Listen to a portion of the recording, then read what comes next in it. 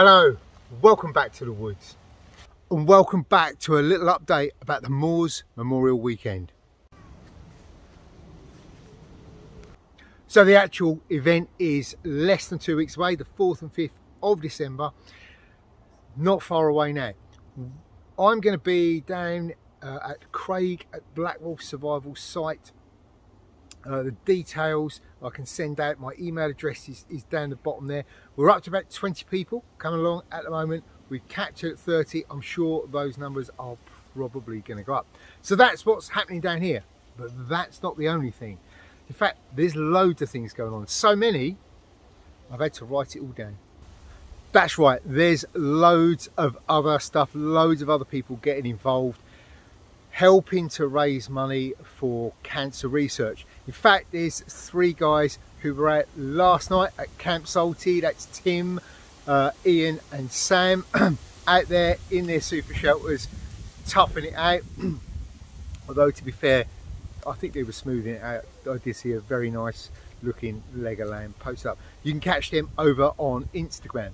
There is also Stephen Laidlaw up in Barnsley in Yorkshire. They've got something organised as well. Wayne down at Forest Nights, he is having a meet-up of the Sussex Bushcraft group. They're going to be tacking onto it as well. Simon, a bloke in the woods, I won't say too much, he's doing something as well. Zed, that's right, Zed Outdoors, he might be trying to get down to us in Kent. There's also a guy called John MacArthur who is over in Alberta, Canada. That's right, we've gone international. John used to work with Moors. He runs a company called Bear Lake Bushcraft. I believe he also teaches for Karamat. They are going to be out on the same weekend as well. So there is loads and loads going on. The big question is, what are you doing? That's right, I want to get you involved too. Now, if your bushcraft group, club, etc., your mates haven't organised something, then you be the one that organises something. All you got to do, set up a weekend in the woods. It can be the one night, just the Saturday night.